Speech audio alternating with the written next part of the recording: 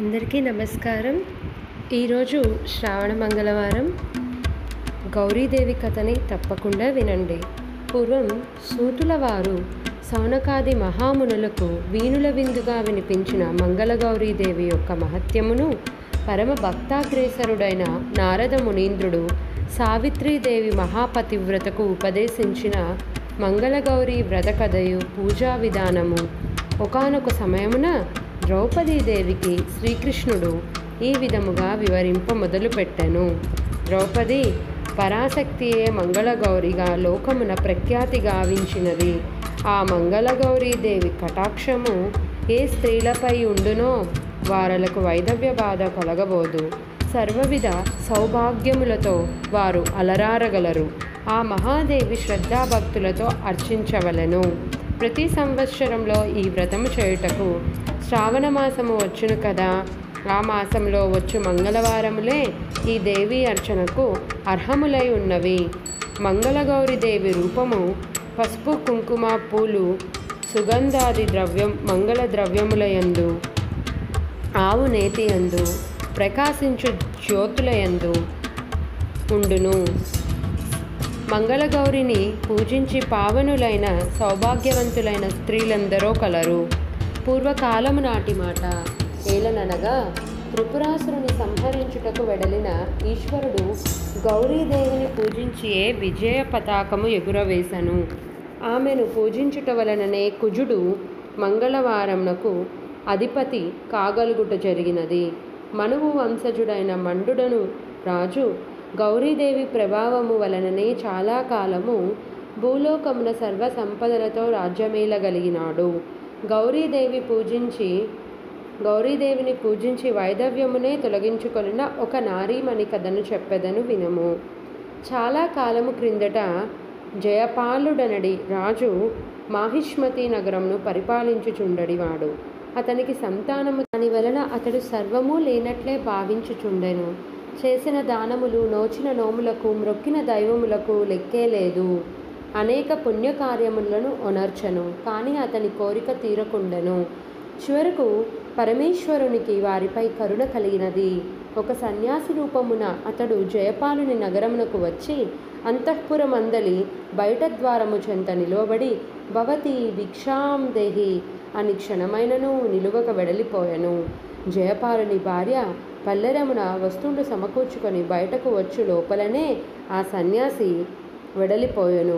ఆ విధముగా 3 రోజుల పాటు జరుగగా జయపాలుని భార్య భర్తకు విషయమును తెలుపెను. భర్త, సతీ తిలకమా, అతడు ప్రతిదినము మధ్యాహ్న సమయముననే వచ్చుచున్నాడు కదా. రేపు ఆ సమయమునకు ముందుగానే అంతఃపురము బయట ద్వారము చెంతనే వేచి ఉండుము. పిలిచిన వెంటనే ఆ సన్యాసికి భిక్షను వేయుము అని పలికెను. ఆమెయు అట్లనే అనెను. సన్యాసి రూపుధరుడైన ఆ దినమున మధ్యాహ్న సమయమున వచ్చెను. అడిగిన వెంటనే స్వీకరించుడని బంగారు పల్లెరమును అందించెను. అంతటా ఆ సన్యాసి దానమును పరిగ్రహింపక, మీరు పుత్రపౌత్రులు లేని నిర్భాగ్యులగుటచే మీ భిక్ష గాని ఆతిథ్యమును గాని మేము స్వీకరించుట అసంభవము అనెను. అయితే మహాత్మా, సంతానము కలుగు విధానము మాకు ఎరిగించి పుణ్యము కట్టుకొనుడని ప్రార్థించను. అంతటా ఆ సన్యాసి, నారీమణి, ఇప్పుడు నేను చెప్పబో విషయమును తూచా తప్పక నీ భర్తకు తెలుపుము, అప్పుడు పను జరుగును. నీలవస్త్రధారిగను ఒంటరిగను నీ మగనిని నగరపు తూర్పు దిక్కునకు వెడలమనుము. అచ్చట అరణ్యములో అతని నీలాశ్వము ఎచ్చట అలుసటతో కిందబడునో అచ్చట దిగి త్రవ్వమనుము. ఆ చోట ఒక బంగారు దేవాలయము ఉండును. అందుగల భవానీదేవిని పూజించిన ఎడల ఆమె మిమ్మలను ఉద్ధరించును అని చెప్పి సన్యాసి రూపధారియగు పరమేశ్వరుడు వెడలిపోయెను. ఆ సన్యాసి తెలిపిన విషయమును ఆమె యథాతథముగా తన భర్తకు తెలియపరిచెను. అతడును అదే విధముగా ఆచరించునని పలికెను. జయపాలుడు ఆ సాధువు చెప్పిన విధముగానే మరునాడు నీలాశ్వమును అధిరోహించి తూర్పు దిక్కుగా బయలుదేరెను. అసము అలిసి క్రింద పడిపోయిన ప్రదేశమును తవ్వగానే భవానీ దేవాలయము కనిపించెను. జయపాలుడు ఆ దేవాలయమునందు గల భవానీదేవిని సర్వవిధముల అత్యంత భక్తితో అర్చించెను. జయపాలుని భక్తికి మెచ్చి ఆ దేవి ధనమును ఇచ్చదను కోరుకొనమని అడగగా జయపాలుడు ఆ దేవిని తనకు సంతానము కావాలనని ప్రార్థించను. అంతటా ఆ భవానీదేవి, ఓ రాజా, నీకు వైధవ్యం గల కన్య కావలనా, లేక అల్పాయుష్వంతుడును సజ్జనుడును అగు కుమారుడు కావలనా అని కోరుకోమని ప్రశ్నించను. అంతటా ఆ రాజు ఆలోచించి పితరులను ఉద్ధరింపగల కొడుకునే ప్రసాదించమని కోరుకొనెను. అంత దేవి ఆ రాజుతో తన పార్శ్వమును గల గణపతి నాభిపై అడుగువేసి చెంతగల మామిడి ఫలవృక్షమునందు గల ఫలమును కోసుకొని పోయి నీ భార్యకు ఇమ్మని చెప్పి అంతర్ధానము అయ్యను. జయపాలుడు అమిత ఆనందముతో ఆ వృక్షమునందలి పండ్లన్నీ కోసుకొని కిందకు దిగగా అన్నీ మాయం అయిపోయి చివరికి ఒక్కటి మాత్రమే మిగిలను. రాజా, ఈ విధముగా చేసినందువలన గణపతి మిగుల కోపించి, ఓ రాజా, నీవు ఈ ఆకృత్యము చేసినందువలన నీకు జన్మించు కుమారుడు తన 16వ ఏటనే సర్పము వలన మరణించునని శపించెను. అంతటా రాజు చాలా దుఃఖించి తన గృహమునకు పోయి జరిగిన విషయము తన భార్యకు తెలిపి పండును భార్యకు ఇచ్చెను. ఫలమును సేవించిన ఫలితముగా జయపాలుని భార్య గర్భమును ధరించి ఒక కుమారుని ప్రసవించెను. అన్నీ సక్రమముగా జరిగినవి. బాలుడు క్రమముగా పెరగసాగినాడు. జయపాలుని భార్య తన కుమారుని వివాహము జరుగు వయసు వచ్చుట చూచి జయపాలునితో, మన కుమారునికి వివాహకాలము సంప్రాప్తించినది. వివాహము జరిగిన పిదప మన కుమారుని ఆయుర్దాయము పెరుగును కనుక పిల్లవానికి వివాహము చేయడని రాజును కోరెను. అంతటా జయపాలుడు, మన కుమారుడు కాశీకి దైవ దర్శనార్థం వెళ్ళవలను కదా, కాశీకి వెళ్ళవచ్చిన వెంటనే వివాహ విషయం గురించి ఆలోచించదమని రాజు పలికెను. జయపాలుడు తన కుమారుని అతని మేనమామతో కాశీకి పంపెను.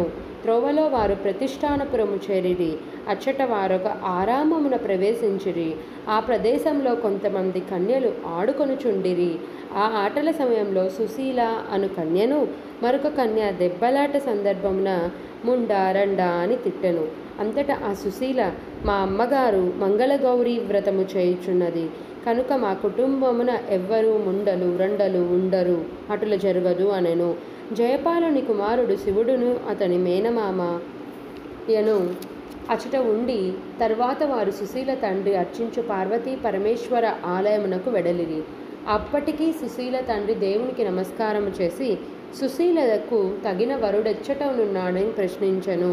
శివుని యొక్క మామ సుశీల యొక్క తండ్రికి కనిపించకుండా వెనుక నుండి శివుడను పేరు గల బాటసారి నీకిక్కడనే దొరకగలడు, అతడే నీ కుమార్తెకు తగిన వరుడని పలికెను. అటు పిమ్మట సుశీల తండ్రి సుశీలను శివుడని పేరు గల వరునికిచ్చి వివాహము చేయట జరిగను. తర్వాత భార్యాభర్తలు క్షార లవణ వర్జముగా భుజించి బ్రహ్మచర్య వ్రతులై దర్భాస్తరణములపై శయనించిరి. ఆ రాత్రి మంగళగౌరి ముత్తైదువు రూపమున సుశీలకు కలలో కనిపించి, నీ భర్త అల్పాయుష్కుడు కావున ఈ రాత్రిలో ఆయువు మూడినది. ఆ దోషం పోటకు నేను ఒకటి చెప్పదను చేయము. క్షణము గడిచిన వెనుక కృష్ణ సర్పము అతనిని కరచుటకు వచ్చును. నీవు ఒక పాలుగల కుండను తెచ్చి సర్పమునకెదుట పెట్టుము. అంతటా ఆ పాము ఘటమున ప్రవేశింపగానే ఒక వస్త్రమును ఆ కుండపై వేయుము. ఆ వస్త్రమును గట్టిగా కట్టి ఉదయమున నీ తల్లికి వాయనమిమ్ము. నీ భర్తకి ఆ గండము తొలగిపోనని పలికెను. సుశీల కన్నులు తెరిచెను. గౌరీదేవి చెప్పినట్లనే జరిగెను.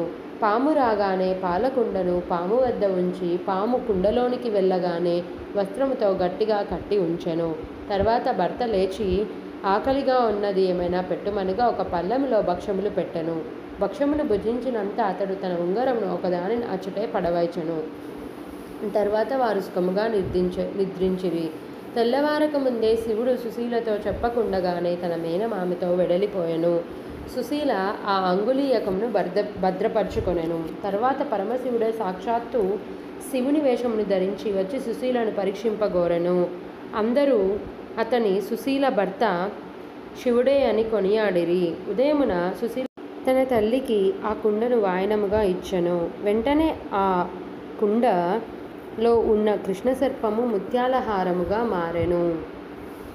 ఇంతలో మాయారూపమునమైపోయెను.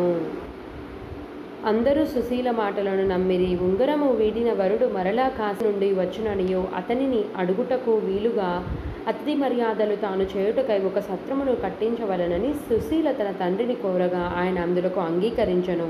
ఆ ఉంగరంను ధరించి సుశీల అతిథులను అనుదినము మర్యాదలు చేయుచుండడిది. సుశీల ఇంటి నుండి ఎప్పుడో వెడలిపోయిన శివుడు వాని మేనమామ కాశీకేగి తిరిగి తమ ప్రాంతమునకు బయలుదేరిరి. మార్గమధ్యమున శివునికి కల వచ్చినది. అందు తాను చనిపోయినట్లు అంతట మంగళ గౌరీదేవియును యమదూతలను తన విషయమై యుద్ధం చేసుకొనినట్లు కలగలను. అటు పిమ్మట వారు ప్రతిష్టానపురముకేగిరి. ఆ సత్రంలో సుశీల శివుని పాదములు ప్రక్షాళం అతడే తన భర్త అని అందరితో తెలిపినది. ఆనవాలుగా ఉంగరం గురించి చెప్పినది. అంతటా శివుడు నిజము తెలిపిన అనంతరం వారిరువురు ఆనందం పొందిరి.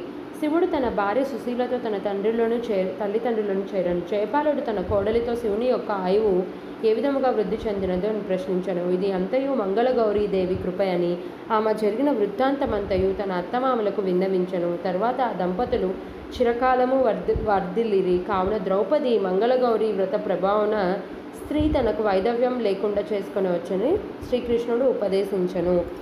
ఈ కథ మీకు ఉపయోగపడినట్లయితే దయచేసి నా ఛానల్ని సబ్స్క్రైబ్ చేయండి. అలాగే ఈ వీడియోని షేర్ చేయండి. షేర్ చేసి మీ స్నేహితులను కూడా సబ్స్క్రైబ్ చేయమని చెప్పండి. ధన్యవాదాలు. నమస్కారం.